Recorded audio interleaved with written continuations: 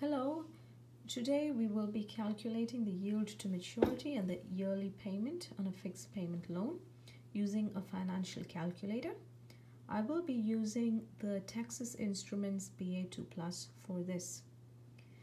So the question reads, you recently purchased a house and took a loan for $300,000. The bank is charging you an interest rate of 4% annually, which you intend to pay off in 20 years. What is the yearly payment you must make to the bank? So in this case, we have the present value of the loan, which is $300,000.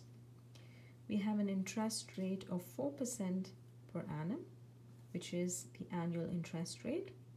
We also have a time period, N, which is 20 years, by which we intend to pay off the loan. And at the end of 20 years, we expect our future value to be zero because we've repaid the entire loan. So we need to find out what the yearly payment must be, which we need to make to the bank, or the PMT. So in these cases, while using the BA2 Plus, we're going to use the white set of keys, which is the third row from the top. N, which is the number of time periods, in this case 20 years. The I by Y, which is the annual interest rate of 4%. The PV, or the present value, which is the initial loan amount of $300,000. And FV, or the future value of 0, because at the end of 20 years, we intend to be left with no loans. We need to calculate or compute the PMT.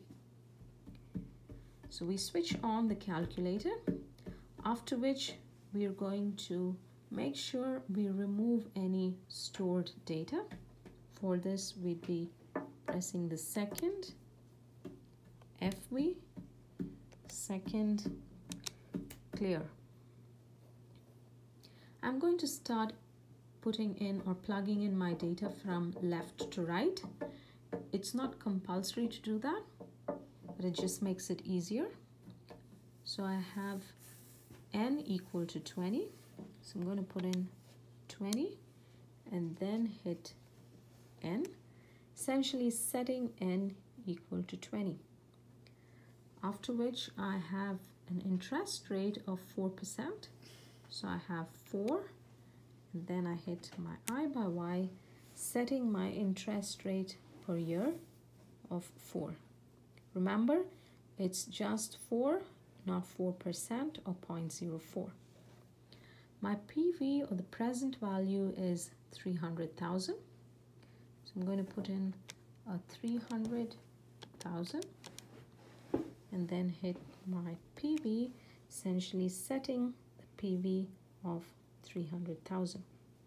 I have my future value as 0, so I'm going to put in 0 and then my future value, setting in future value of 0. I do have a PV and an FV in this case. The rule essentially states that one of the two must be negative, but because the future value is 0, a minus 0 is also equal to a plus 0. So I need to compute the annual payment which I need to make. So this is a regular payment I will be making for the next 20 years. So essentially it is an annuity or a payment which I need to compute. So hit compute and then a payment there, which gives me an annual payment of minus 22074.525. So I need to make a payment of $22,074.525 every year for the next 20 years to make sure that I can repay the loan of $300,000 which I took at an interest rate of 4% annually.